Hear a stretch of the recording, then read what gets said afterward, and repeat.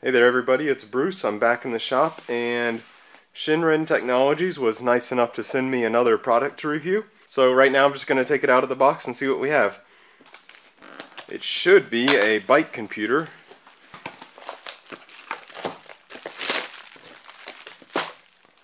Okay, nice packaging. Looks very nice and professional. So what do we have here? We have a cadence sensor that's going to go on the crankshaft so we know our cadence. We have a speed sensor to go on the wheel to know our speed, and we have a mount, and of course the computer itself. This one's called the Discovery Pro Smart GPS Bike Computer. To be honest, at this point I don't know too much about this computer. They just said they would send it, and I said okay, I will do an honest review if you send it to me.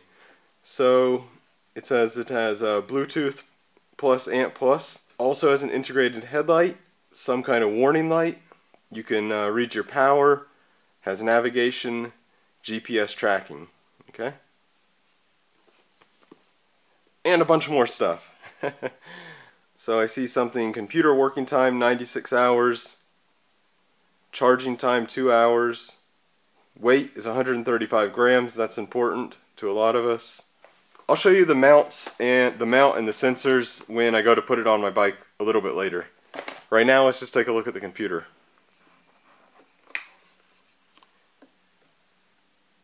Discovery Pro, from zero to hero. Well, I didn't really know I was a zero to begin with, but alright. Very premium feeling box, I can tell you that. Kind of reminds me of getting a new cell phone.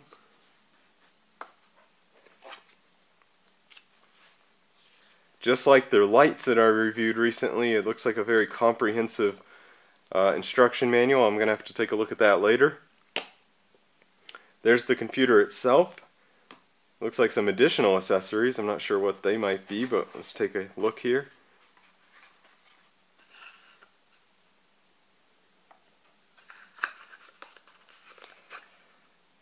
So one of them appears to be a charging cable. This appears to be some kind of handlebar mount, maybe kind of more of a basic one. I'm assuming that this mount here is not included with this computer normally if you were to buy it. Probably this is the default one, and then you can buy this one in addition. Okay, let's take a look at the computer itself. Make sure there's nothing else here. Nope. Get that out of the way. Alright, the computer looks pretty nice, pretty normal. The only thing that's not so normal about it is it does have a headlight.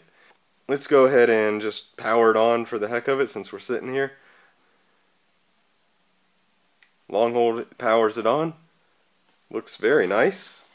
Looks like you would be able to definitely read that in the dark. It's like backlit, I guess is what I mean to say. Okay, now the backlighting turned itself off. That's interesting. I can already see it's telling me my elevation, 479 meters, which is pretty close to accurate, I think. Seems about right. So I'm going to go ahead and stop right now. I will set this up on my bike. I'll try to record a little clip of that, and then I'll test it out and tell you how it works and all the details about it. So I'm back. It's been 3 weeks since I did the initial unboxing, and I've got a pretty good chance to use this bike computer. And I used it on a variety of different situations, both commuting to work, mountain biking, a little bit of gravel. I actually did a gravel race, some road cycling, so I've got to use it quite a bit, and I think I have a pretty good impression about what's good, what's not so good, and kind of an overall on this computer. So let's start off with the things that I really like about it. Number one has to be the battery. I actually don't know what the battery capacity is, but it is rated at 96 hours, I believe, with the GPS on, which is just blows basically every other bike computer out of the water. It's so good to me that I don't even really think about the battery any. It's just, I mean, I guess I have to charge it when it gets low, but it doesn't get low that often, so much so that when I go for a ride, I just turn the GPS on at the beginning and really don't think about the battery life any. In fact, I even leave the backlight on the whole time, again, because the battery seems to be almost unaffected. I've done a couple rides that were over 3 hours, and it just went like 1 bar from the maximum on the battery with the backlight lit the whole time, with the GPS running the whole time. So yeah, the battery life on this thing is just incredible. Now that's probably due to the fact that it's a pretty simple computer.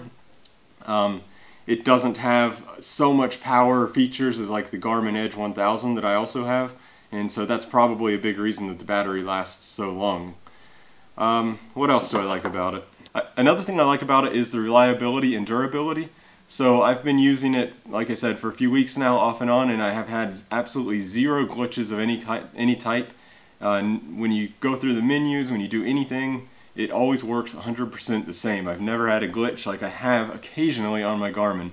So yeah, very reliable, very simple, and also seems to be pretty rugged. I mean, it looks rugged, it feels rugged, and I've had a couple instances where I tested that ruggedness. So first of all, I had a bike crash. Check that out right here in this clip I'm about to insert. You can see it getting slung around and whatnot. After that, I looked at it and it was functioning perfectly. It apparently didn't even know that it had been in a crash. So there's that. I also dropped it once while taking it off of the handlebars right on the concrete floor. Again, no damage, no problems whatsoever. And then thirdly, when I had a chain pop off of my bike at one time, without thinking, I flipped the bike over to fix it, and this was on the handlebar, so it went straight into the gravel. Again, it didn't care, it was fine. So yeah, it seems to be very rugged, very reliable, excellent battery life, and a bit innovative too. That's the next thing I want to go to. So you have a light on the front, and so you press this button once. Now the light's on. Press it a second time to make the light a little bit dimmer, and then a third time to turn it off. So I don't know if there's any other bike computers out there that have this feature. I think that's really innovative, and it's quite nice. Later on the parts that I don't like, I'll talk a little bit about some things that could be better about this, but just that it has a light that works is pretty cool. And another cool thing about that light is actually it comes off. It only weighs about 12 grams, so I don't really think it's worth taking off almost for any reason, but if you do want to save 12 grams, I guess you can do that too, or if you need to change it out maybe for some reason, you can do that. And it's in there very snugly. And then there's also this light on the front. Now honestly, I never use this feature, but I understand when you reach a certain speed, like I want to say it's like 40 kilometers an hour, then this will like flash red to let you know or let others know. I'm not sure, I've never used that. So also it has another innovative thing, I don't know if it's that innovative, but a nice little feature is this little loop, lanyard loop. I'm not really sure what the idea is there, but maybe if you're leaving the bike computer on your bike overnight or while you're at a restaurant, you can somehow secure it with a cable or something. Not sure. What else? Oh, also another thing I didn't mention, I think, is the value. Now, I'm not like a big bike computer guy, so I don't know the price of all the computers all over the place all the time or anything like that, but this, I did check on Amazon.com and it showed 139 US dollars for this computer, which compared to like the Garmin Edge 1000 once again. Now, I know it's a little bit difficult to compare them because they are different computers for different purposes to some extent, but 139. I know the Garmin Edges can be 500, 600 bucks. I'm not really sure, but something in that range. So compared to that, you get a lot of the same features for a lot less money. So in my opinion, the value of this computer is really good. Alright, now let's move on to some of the things I don't like quite as much, or that I think could be improved. Number one is, I mentioned about this front light for your bike. That's a nice feature, super nice, but what I find is that actually it's not angled down enough. When I have the computer tilted to me a little bit, the light is going off into the sky. So I'm thinking, okay, well, I'll put it exactly flat with the bicycle with the ground, and now it should be pointing down a bit, and it is, but not enough. It seems like I actually need to tilt it down several degrees to actually get the illumination on the road where I want it. So I think perhaps if they want to sell these as a new accessory, or if they want to make a new one, maybe tilt that down just a little bit would be better. A few degrees, 5 degrees, I don't know, but what I do, obviously, to get around it is just tilt the computer away from me a little bit, which isn't ideal, but then it works fine. Good thing is, though, you can still read these numbers very well. I don't know how well you can, if it's in focus, but come on.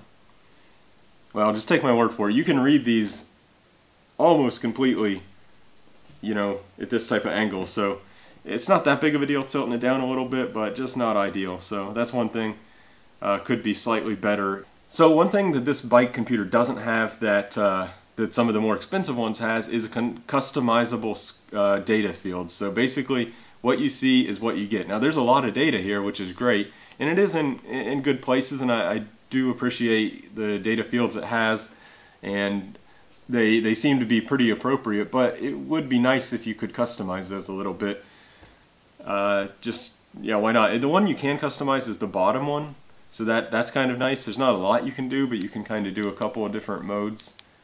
My favorite one is the, this one here, the direction, so you might be able to see that. It should be showing the direction that you're generally heading. I find that to be actually pretty handy.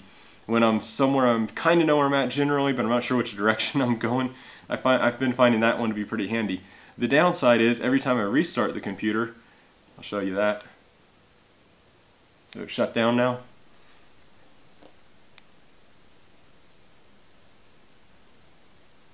And you start it back up, it doesn't remember your setting. It's at the watts. It always wants to go back to the watts. So that's a small thing maybe they can fix to make it a little bit nicer to remember the user's customizable screen preference. Okay? Little things though. Those are not to me big deals. Here's my biggest complaint though, and maybe I'm doing something wrong. I can't figure out a way, and I didn't try that hard, but I can't figure out a way to get the GPS files directly off of the computer and onto my PC. It does have a USB port, which is very nicely sealed against weather. It does have a USB port right there. It's like a mini USB, micro, I'm not sure, one of those small ones. And that's nice. And I can plug that into my computer and I can charge the device. But it doesn't get recognized as a USB device or anything. It doesn't even seem to do anything. So I can't figure out how to directly get the GPS files off of this machine and onto my PC. What I do have to do, it's nice that it has this feature and it's nice that it works, but to me it's a little bit more complicated than it could be. And so the process that I've been using, and does work, it's just not the way I always want to do it, is there is a Shanren Technology app. And what you do is when you go into the app, you tell it to find this bike computer, which is very simple and fast. It pretty much detects it immediately. And then tell it to download the files from this, basically sync this with your app. And then from there, you have to select the activity and then upload it into Strava. So if you want to get it in Strava, that's your process. It's kind of a two-step process. It's not hard, it's not bad, and I know these days everybody's doing everything on their mobile, but I'm a little bit old-fashioned and I want to be able to plug this into my computer and see which files are on it and do whatever. So I wish I could do that. Now, one thing to point out is I only have Linux computers at my house. I don't have any Windows or Mac, so maybe there's something there, but normally when I plug in a device like this, it will detect it and at least look at it as a storage device. So that works fine on my Garmin's and my others. So guys at Shanren Technology, if you could make that possible for me, I would appreciate it. Oh, another funny thing that I've noticed is when I do upload the activities onto Strava, which I always do, everything works fine, everything looks good, except for it always shows the temperature as 0. No matter what the temperature was or is, it always shows it as 0. So as far as I know, this isn't even reading temperature data. So I think it's weird that it's inputting that into the, it's like a KML file or XML file or something. Basically, it's like an XML style file. And I'm not sure why it's putting the, assumedly it is, I've never actually looked at the file, but it seems to be putting the temperature value in there when it's probably not recording the temperature. So it's always showing as 0 degrees, which of course is not correct. Okay, so I told you a little bit about what I like about it, a couple things I don't like about it. So what do I think about this bike computer overall? Overall, I like this bike computer. The only thing I have to compare it to is my Garmin Edge 1000, and I also have a Decathlon brand, I don't even remember the name right now, kind of dumb computer. So this one sits somewhere in between, but definitely much, much closer to the Garmin Edge 1000. Really the only thing you don't have, I think, on that computer as compared to this one is the maps feature. this computer doesn't give you maps. It does give you turn-by-turn directions, but no maps. So that's the one difference.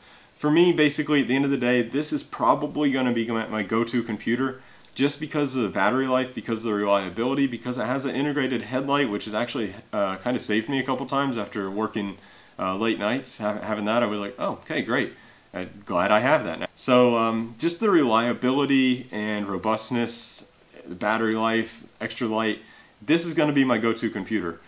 However, if I'm out of the country and I need to upload some maps and I need some like detailed map information, but I want to keep my phone battery, you know, highly charged, then I might go with the Garmin Edge.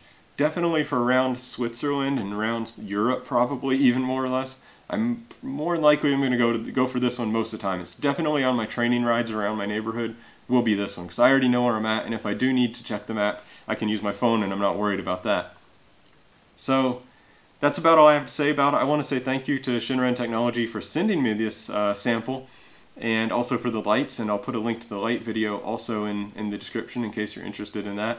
Yeah, so thanks for sending me this. I appreciate it. I think it's a great product. I think you guys are doing a good job. I appreciate your innovation and your trying to come at a good value point. So it's not the most high-end and most expensive stuff out there, but you're getting a lot of good stuff in it, even without being the most expensive.